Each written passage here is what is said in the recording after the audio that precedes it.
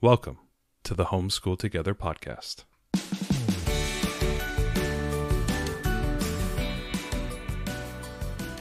Where one working mom and a stay-at-home dad help you navigate the nuts and bolts of the growing and dynamic world of homeschooling. With a focus on early learners, like me. All the ins and outs of building and maintaining your homeschool life. Homeschool.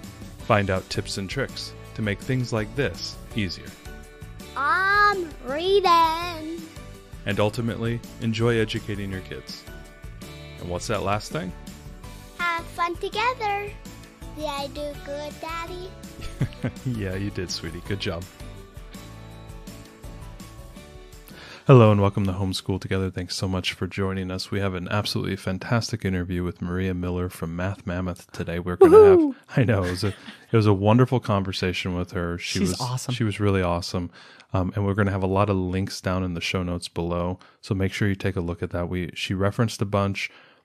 Also, she sent us an additional links as well, and we're putting those in there as well so that you can click through, enjoy all the practice things and resources that she listed. She just had a wealth of information for us. Yeah, we've been using the Math Mammoth curriculum with our kindergartner. We've been doing the first grade curriculum with her. We're about halfway through the first year, and it's been going really well, really fantastic. And we're very blessed to have Maria on today.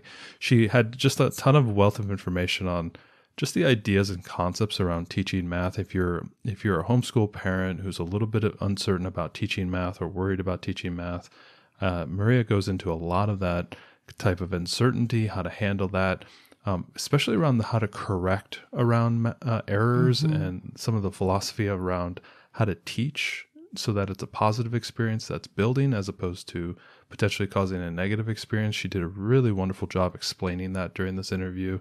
That was a really eye-opener for me, something that I'm going to take home and, put into my own practice. We always talk about when we do these interviews, there's always something there for everybody to learn, that you're going to get a little bit of a nugget here and a nugget there, and you'll be able to take that home with you. And I think there were a ton of them today with Maria. Yeah, I absolutely felt that way. It's a curriculum that we've been using and enjoying, but it was good to get kind of the background of it. She created this curriculum because the way that other curriculums were teaching math wasn't helping students to really have a strong foundation in it. And so it was really good to hear from her kind of, how she created this curriculum, why it's set up the way it is, and, some ideas and thoughts about how we can help students that might be struggling in math or might have problems. Our daughter is one of those that has a big problem whenever she gets something wrong. She just really struggles with getting back up and trying again. So Maria had a lot of great ideas for that. I mean, the whole process of math, there's going to be errors. There's always going to be errors that we need to go back and look at that problem and how we do it again, and giving our kids that resiliency to be able to go back and do it and really learn the concepts so that they have a good foundation. So important. So she was just wonderful. We were so happy to have her. Really lucky. I mean, it's not just because we're using the curriculum and we like it. It's, she's just very knowledgeable. And I think, whatever math curriculum you're using at home, I think you'll get a lot out of this. I agree. Whether it's Math Mammoth or something else. We've talked about what we've used in the past, but just really, really a lot of great information. And so we're super happy here. So we'll just jump into the interview with Maria Miller of Math Mammoth. Hi, Maria. We are so thrilled that you're here to join us. Thank you for coming on the podcast. Thank you. I am excited too, and very happy to join you today. So, can you just start us off by giving us an overview of Math Mammoth and your background and how you created this curriculum? Okay. My background is that I'm a math teacher. I got my education in Finland. But then in early 2000s, I had moved. Actually, I was tutoring some homeschooled students. And as I saw the curricula they were using, several different ones, I think at least 4 different ones that they were using, I just thought that they were all lacking, and in particular in one big aspect, and that was conceptual understanding. And so that is where I got the idea of writing math materials. I didn't start out by writing a curriculum, though. I just started writing topical, like little books, ebooks, on, say, addition or multiplication, geometry, those type of things, for grades 1 to 5 approximately. That's where I started. And I also made a website with lots of free math materials like worksheets and game lists and stuff like that. Homeschoolmath.net was that early website I made. And then I started selling these topical little units on that site in the early 2000s. And then as people bought those, several years into that, there was a tutoring company contacted me, wanted me to write worksheets at one point. And then also customers started asking grade level materials instead of these by topics, little units. And so several years after that, might have been 2006 or something like that, I started working on just making actual curriculum by grade levels, starting from grade 1, of course. And so that took several years. And, there's been revisions and I don't know. There's lots of stuff going on. But these original books that I started with are now the Blue series, if you go to the website, the Blue series books. They're still by topics, okay? And then I have the complete curriculum too, which, was customer requested. And this complete curriculum is currently for grades 1 to 7, though I am actually working on grade 8 right now. And it's available both in digital and in print. So people have the option, or they can mix and match even by buying just the student books in print and then buying the answer key and the test and reviews as digital. And it's in a work text format. In other words, everything is in one book. The teaching and the exercises, the work, everything is in one book. There's also no separate teacher's manual, though, people have requested that several times, but I really haven't had the time to delve into writing such. There's some notes for the teacher in the introduction of each chapter. And then the teaching, I have teaching videos, which will work kind of like a teacher's manual in a sense, because, I'm teaching the concept there to the child. And then, like I said, each lesson has the actual teaching in it in a work text format, like maybe it's all in these blue teaching boxes. Mm-hmm. And so you start out with a little bit of a teaching, and then there's exercises, maybe another little blue box goes a little further into the concept on the next page, and then more exercises and so on. So that has worked well. The majority of parents seem to be fine with that. And, even though some have requested it like a teacher's manual, most people don't. They, it is working. Great. Yeah, I'm going through the first grade book with my my 6-year-old right now, and you're right. The way you outline the lessons and the helping of the instructions and even the working examples, I find that to be more than sufficient to help the educator or the parent explain the concept or what is going on. What type of things would they be asking for that would be more than that? What would be in a teaching manual?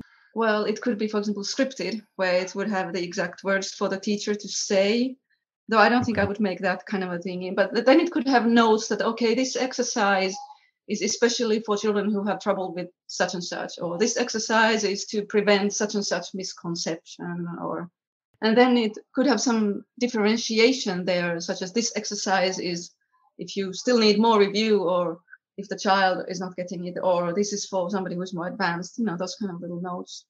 But that's not something that you're thinking right now. You're probably going to keep it as is. Probably currently keep it as is because I'm busy now with the grade 8.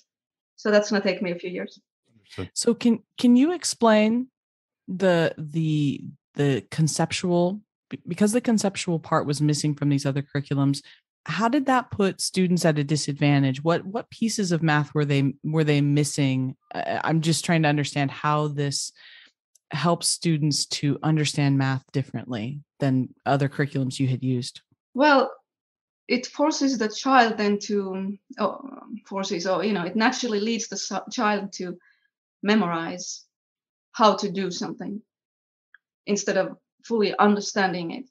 Now, some children, even if the curriculum doesn't explain it, some children still get the concepts because they're just bright enough, they see it, okay?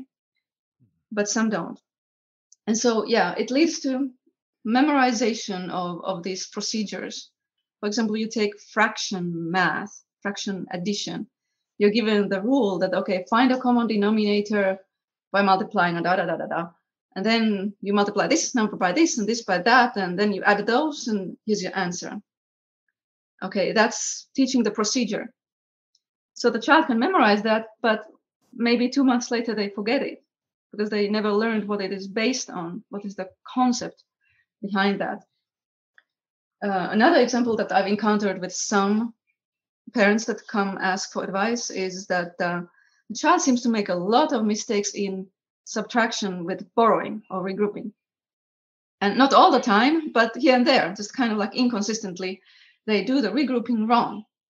And the reason then is that they have not understood place value. They have not understood how this algorithm is based on place value, or that you actually take 10, take one of the 10s and make it into 10 ones. They don't understand that. They just do it as a procedure by rote memory.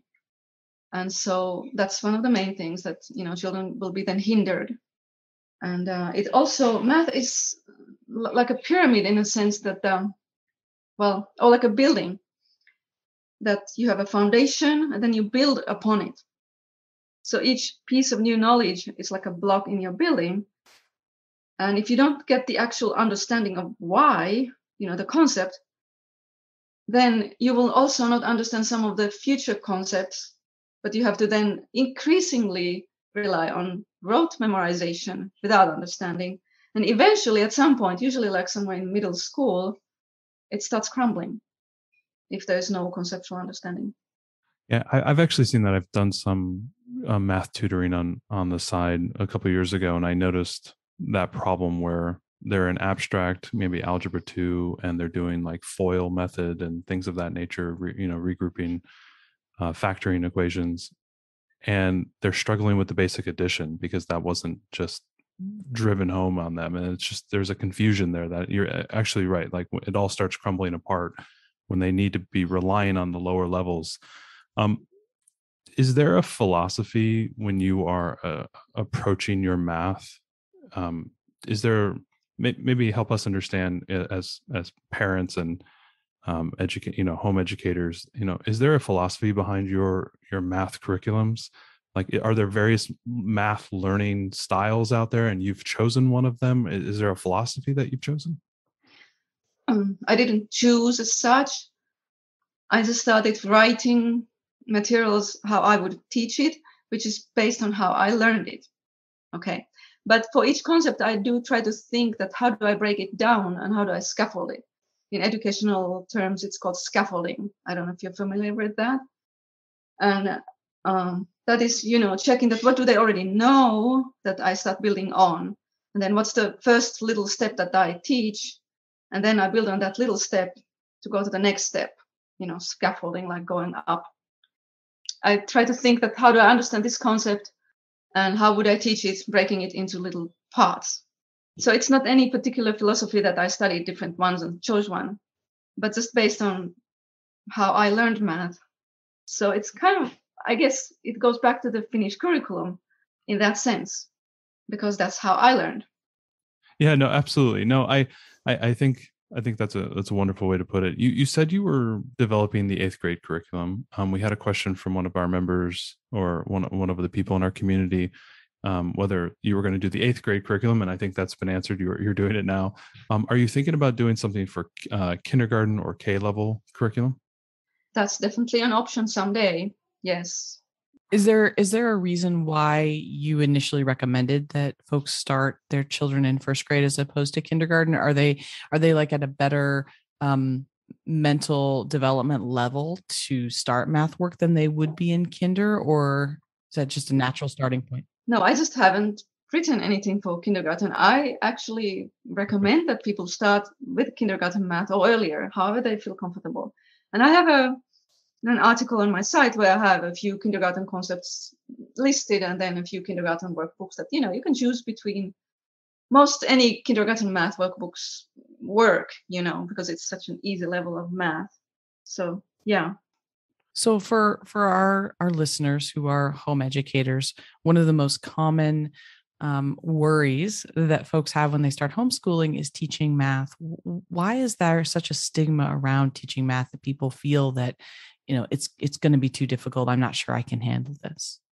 I think it boils down to how well the parent understands math and how they feel about math. I've had plenty of customers also who are very confident about teaching math because they know it, they studied it or whatever, they learned it well. But yeah, I understand. It just kind of boils down how the majority of parents were taught themselves in school. And then it goes back to, the prevailing curricula in the United States and the prevailing teaching methods.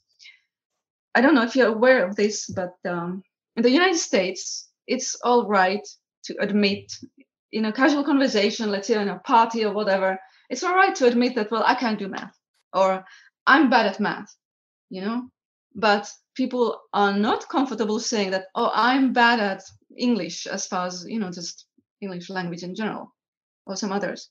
But it seems like admitting I'm bad at math is socially very acceptable. And then often, people might say that, yeah, me too. I never could understand it. Those type of conversations are, okay, come on. That's not true in all the world. It's something happening in the US. It's not in Finland. It doesn't happen there. So people don't have a fear of math there, or they don't think that it's especially difficult from the beginnings or whatever. So it's a cultural thing for one thing, but also boils down to how it has been taught in schools. And so that's how the parents, they got their attitudes from how they were taught, and they didn't learn it well because it was not taught well, and, so on and so on. So then they also perpetuate it with their children. If a parent has had maybe a poor background in math, they feel like they're one of those people that would say at a party, I'm bad at math. How should they approach math with their children? How should they kind of get over, their own childhood to be able to teach their kids? I would say to try to learn it first yourself, concept by concept, maybe, such as, watch videos, my teaching videos or other people's teaching videos, and, get over at least that part, say, let's long division or whatever, learn it so that you can be happy about your skill, that you know how to do it. And then use other teachers, like in today's world, there's so many videos. You can have the child watch other teachers, me or others, to teachers that are enthusiastic about math, those kind of teachers. So that the child, if you can't teach it, then use videos to have somebody else teach it. So those would be the biggies, basically, I feel. Today we're very fortunate with the videos and YouTube, There's some channels where people are even, funny and well-made videos here and there. Speaking of just, okay, so that's great. So the parent goes out, does a little bit of education, gets comfortable finally with doing that task. When they're sitting down with their student, we tend to have a lot of early learners on our podcast and in our community. So we're talking about like pre-K all the way up to like maybe third or fourth grade. How much time, is expected of a home educator spending time teaching math to their student? I find I do about 15 to 30 minutes a day, and I find that to work well for my daughter. Is that a normal, or is that too much? What have you seen on average to be the expectation, and how much time people should be spending? I would say that 15 to 30 minutes is good, and I actually hesitate to say any exact lengths because children vary so much, and many have attention problems, for example. So it really, in my mind, it would be up to the parent to decide. And, some get it real quick and they only need 10, 15 minutes. Some like it so much that they go for an hour just doing pages and pages because they just like it. So you can't really say that it should be this long. You can try, if your child is going to be tested at the end of the year, then you need to somehow try to get through enough material so that they will pass the test, right? But as far as on a daily basis, I mean, it just really, I think it should be up to the parent. And maybe in middle high school, they can handle an hour of math, if they don't have these different learning disabilities and stuff. And in early years, yes, 10, 15 minutes, 20 minutes, just depending on the child.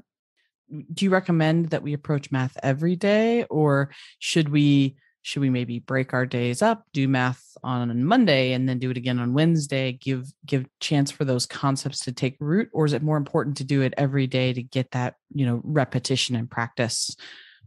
I would say do it at least 3 or 4 times a week. But every family is different, and every child is different, so it can still vary some. But yeah, it's going to be good to several times a week, not just 2 times a week or whatever. Yeah, I think this goes to the agree. concept of practicing so that students can achieve mastery. So talking about that, what is it about practice that helps us really solidify concepts? Because practice could also lead to memorization. And I was one of those children who memorized, by the way. And I went all the way into engineering school and in college and had some problems because I was a memorization kid. So how do we make sure that they really got the concept and they aren't just moving on to practice, practice, practice? Oh yeah, I know how to do this. Because as a parent, when they get done with, 2 pages of math, they get done with a section, I can't tell necessarily whether it's because they figured out the formula and they memorized it, or they really understood that concept. How do we tell the difference as home educators? Okay, you have 2 questions here, I think, at least. If I go back to the practice, now practice is needed because math, I focused or I emphasized that conceptual understanding earlier, but that's not quite enough, because to really become proficient in math, you also need some practice so that certain things become more automated, like long division. We also need a procedural mastery, so to speak, to be very efficient when going forward in math, such as multiplication tables. It's a very good example. When you're practicing memorizing 5 times 8 or something, that's not conceptual, okay? But it's still necessary for certain things to practice them so that they become automated. And then when you come to something like find prime factorization of 72, then it's in your memory that 8 times 9 is 72. So it's just like that. It's there. You don't have to take 5 minutes to try to find all the possible multiplications that might lead to 72. And 8 times 9 is actually in the prime factorization, but you start there. Then you go to 4 times 2 and 3 times 3 and so on. So it's kind of like a blend of the procedures and concepts, if we really want to do it perfectly. And so the practice comes then in enough repetition that certain things are pretty automated, and I don't have to think about them very much anymore. Just like in algebra, the FOIL method or whatever, you practice it several times so that it's like an automated process, and then your brain is freed to higher level thinking when you go to the next concept.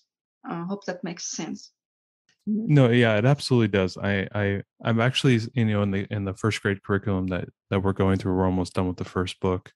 I've noticed this where my learner, going to what you were saying, that she's done really well on subtraction and addition. She's starting to understand and not necessarily memorize, but able to see the numbers in her head and see the the number line moving up and down.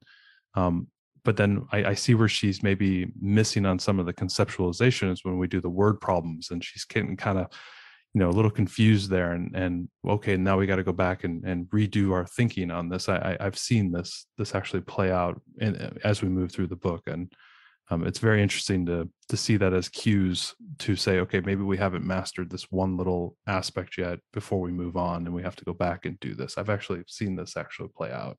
So, but how do we know? Maybe this is the answer to the question. Yeah. Maybe we need to present problems in a different way. I want to make sure that my daughter understands that concept and doesn't. Sometimes if she works through the whole page, I'm like, hey, you got it. Great. Yeah. She takes the assessment. Great. But what if they don't have that conceptual background? How can we see that and tackle it? Yeah, I see the problem as well as, it could be difficult to see. It should come about if you in a later time. It may not actually show up right then, but then at a later point, a little bit later, months later, whatever, you should be able to notice it in a review problem. Let's say it's multiplication, something multi-digit multiplication. So they do well, but then there's a review problem later on, and then they can't get it anymore. They've forgotten how to do it, and they can't get it back at all because they don't have the concept. Then that is one way you would notice it a little bit later on. But this practice, okay, it's important because for the reasons that I already mentioned, but also as a child is practicing with problems, this conceptual understanding and procedural kind of work together.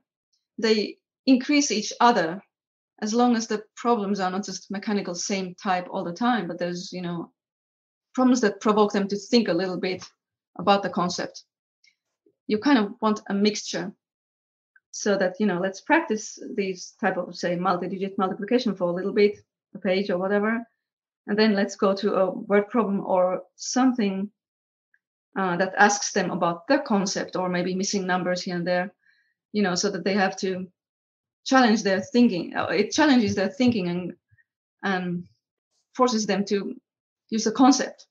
And then maybe go back to practicing the procedure again and kind of back and forth a little bit. So as you go back and forth with the conceptual side and the procedural side for, say, several days, or could be several weeks if it's depending on the skill, then it should solidify. That sounds maybe an adjunct to that is something that as a a young educator myself, for a young kid, and I've only been doing it for a couple of years. Could you talk a little bit on the nature of correction, understanding when things are wrong, and is there a philosophy that you've had in all of your experience educating and teaching on how to correct when something is wrong? I know sometimes a lot of students can get very down when they feel like they failed at a problem or they've gotten something wrong, or they can be very, very high when they feel like they've gotten them all right. How do you correct math in a positive manner? Is there a method there or a way of thinking that you have? Yeah, it's not actually my thinking. I have learned it mainly from somebody called Jo Bowler in California. She has a website called ucubed.org. And she has been advancing these ideas a lot, but it's based on neuroscience. And there's been studies which basically you want to value mistakes. You want to show the student that I value this mistake is valuable, so that the student will also learn to have that attitude. To make a mistake, this is a valuable learning moment.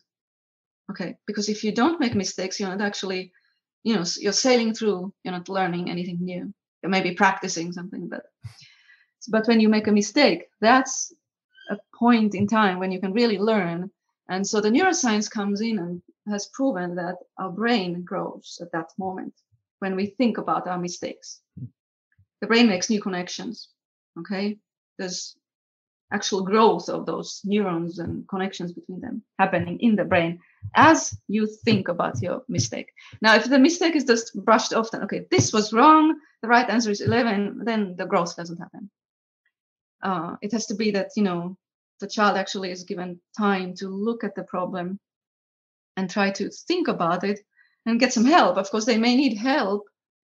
Okay, notice now, what if you why is this way, or something, some kind of prompting questions that help them to start unraveling their own thinking process and trying to discover where it went wrong. So valuing mistakes is, like my main advice there. It can be difficult for the parent to kind of change their mode of working there. But like I said, there's materials. If you go to Jo Bowler's website, you can watch videos there and learn a little bit more about that process. Another big no-no is to tell the child that they're smart.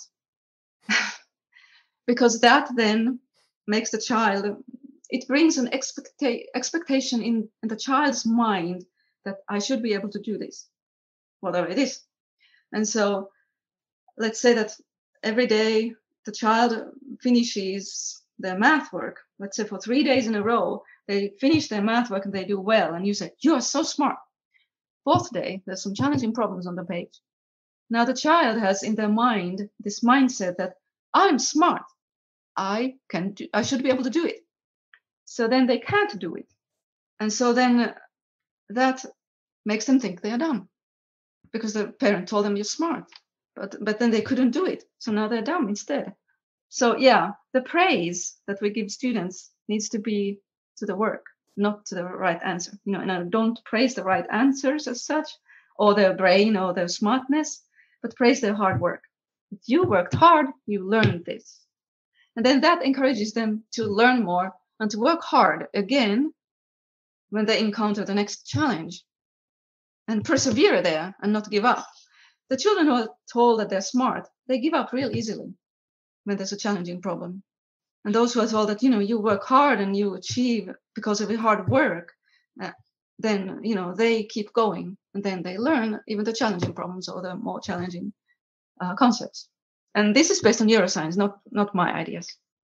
So is this something that you would recommend for those kids who are struggling with math? I mean, this is a good first step to talk about it the right way, but what if you have a student, we're going through your curriculum and it's just not clicking, or our student is really struggling? What do you recommend we do, to supplement what you have there to help our child kind of break through when they have blocks and they just can't understand a concept? I would say to first find out if there's gaps in the earlier concepts. Like I gave you the example of subtraction and place value. Sometimes children have a block with regrouping because they didn't actually understand place value. And so for that type of stuff, you would then maybe want to test them. I have on my site the placement tests. They work as generic assessment tests, so you could use those for starters. But that is the main thing you need to start suspecting, that is there some earlier concept that they didn't grasp? And that's why this concept is now very difficult. And then, of course, there's learning disabilities. I'm not an expert on those, but there's others who are.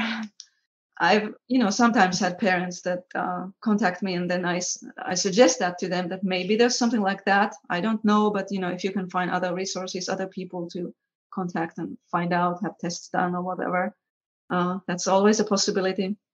And then sometimes a child may struggle, but still keep learning, still keep progressing.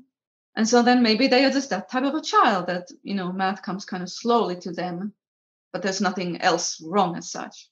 So those are some of the main possibilities. And there could be others. I'm not actually an expert on everything. Yeah. No. I have a question regarding maybe just kind of going along with the same idea of struggling. You have these reviews at the end of every chapter, and then you have an exam or kind of a test. I don't know if it's a test at first grade, but it's a test. She sits down, takes the problems. Is there a threshold of competency on those exams that will allow us to move on? Are you looking for like 80% complete, 75% correct, and 90% correct? Is there like a trigger threshold for the parent to know, okay, maybe they haven't gotten enough concepts here, we should go back and redo some of this? No, not really. I mean, I don't even recommend that you necessarily use the tests. Basically, use your judgment whether to use the tests or not. For some children, the testing causes anxiety, right? Math anxiety, that's not good. So in that case, you would want to drop testing altogether, at least for a while, to build confidence. With my own children, they seem to all just enjoy the tests. So that was good, Ours does too. She always asks for the test. Yeah. Typically, children like to learn as long as there hasn't been some negative experiences associated with math or learning or anything, right? And so then, it can be a confidence builder that they did well. But the tests can also be used by the parent to kind of check and see that, okay, do we need to go back to some concept or not? But some children are just careless, or maybe they're tired and the errors are just kind of random careless errors. So I can't say that it has to be 70% or 80%. It just has to be the parent's judgment, really. Yeah, you will notice when you go to the next chapter that, okay, if the child struggles, then that's the best sign to go back. So, do you have recommendations for other books or resources offline that could help to supplement if we've already worked through the problems in Math Mammoth and we think our child needs more practice or maybe needs to see a concept in a different way? Do you have some good recommendations maybe for some offline things? I know we talked about online instructional videos, but for those of us that want to get our kids away from the screen for just a few minutes, what do you recommend? What are your favorite resources? I have on my site one downloadable book called Acing Math, which is a collection of card games. And so that covers most of the early elementary concepts, addition, subtraction, multiplication, those type of thingies. It's a nice collection. So card games can be used for extra practice. And then we have created skills review workbooks to go along with the Math Mammoth curriculum to provide some extra practice. And they are actually written in a spiral manner now, so that they review concepts in a spiral manner. Skills review workbooks, okay? You can find them on my site. And so you can print those out or buy the printed version of the books. Have something totally offline. Then the curriculum comes with a worksheet generator, which you do have to, use it online, but then you print the page, so then it's offline after that. And the worksheet generator covers all the main calculation type of problems, also a few word problems here and there, a few geometric topics. But it does focus on some of these where you have to practice the procedures a lot. I don't know if you're familiar with that aspect of the curriculum. So yeah, those are the main ones that I know of as far as for offline. Now there exist, of course, all kinds of board games, math games that you can buy on Amazon, whatnot. I cannot really recommend just any one. And typically the board games, if you buy them, they focus on one concept only, right? So then, you have to buy lots of them.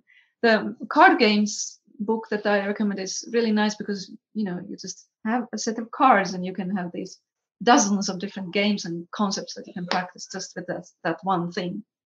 Yeah, that looks like I know you sent that to me earlier, and Yeah. we're going to put that in our show notes. So if you're listening, you can check that out in the show notes.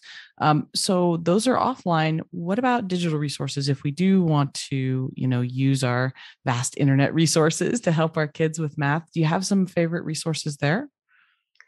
Yes. Khan Academy is one because they have, they used to just have videos. But then they added this huge amount of exercises, actual online practice exercises to their collection. And, they've had a lot of funding and they've had a lot of teachers working there. Those exercises are pretty good. So that's one of the main ones I want to recommend, just for practice exercises. Then for games, online games, Math Mammoth curriculum and the Blue Series books, both, they actually come with a list of other online games. For the Light Blue Series, it's per chapter. For each chapter, there is a list of online games and illustrations, activities. Occasionally, there's actually also board games or, free board games included there. And so you can use those lists if you purchase the curriculum. I will mention just one website, transom.org, which is very well thought out games, and it's a large site, math game website, I should say. One math game website that I would recommend the most is that one, transom.org. And I have not kept up with apps as far as for phones, but there's lots and lots of those too, of course. And then if you want to, beyond Khan Academy, if you want to have just math practice, extra practice, then there's several online math practice websites that are by subscription. You have to pay. IXL is one of the most comprehensive ones as far as the list of skills they provide. It's just huge. And there's others like Splash Learning and Mathletics. Several of those have a free trial. You can try it out for a week or 2 weeks first before you commit to, subscribing. But Khan Academy really goes a long ways, even without buying anything. Absolutely. No, I agree. Khan Academy and IXL are good resources as well. we're kind of getting to the end of the interview. Before we part, I have a question, and maybe it goes to the sound effect we just heard. What is why Mammoth in your name? Was there a meaning behind it? Do you just have are you waiting on pins and needles until we clone the woolly mammoth back? No, it kind of boils down to my lack of English language, maybe. I was just trying to find something that would rhyme with math a little bit and be memorable for people so that they would remember the name. It's very memorable. It is. So, everybody knows Math Mammoth. Everybody. Yeah. So yeah. If somebody, with native English speaker would have been thinking about it, they probably wouldn't have chosen it. But I chose it just based on how it rhymes, basically.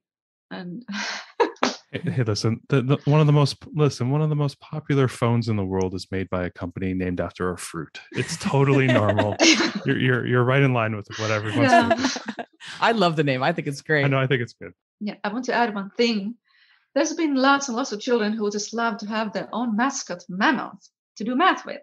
I have a link on my website to Matty. Hold on, I'll show you. Of course, you can't. This guy here that I've used in the videos, But I have a link. You can buy a clone of him, on Amazon or some other stuffed one. But I've received lots of letters,